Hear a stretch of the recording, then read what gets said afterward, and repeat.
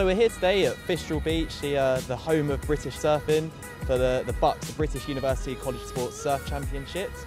There's a southwesterly wind, so the waves aren't looking all that, but they're surfable, there's people out there, and we should be in for a good day.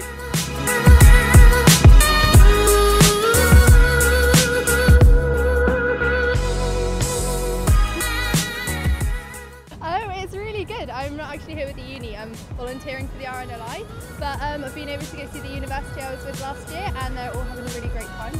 I'm looking forward to getting in the water with them later.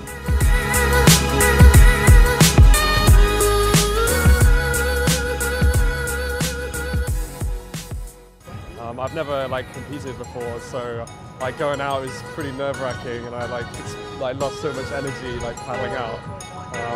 But then after a few minutes, you just sort of settle into it and have a bit of fun.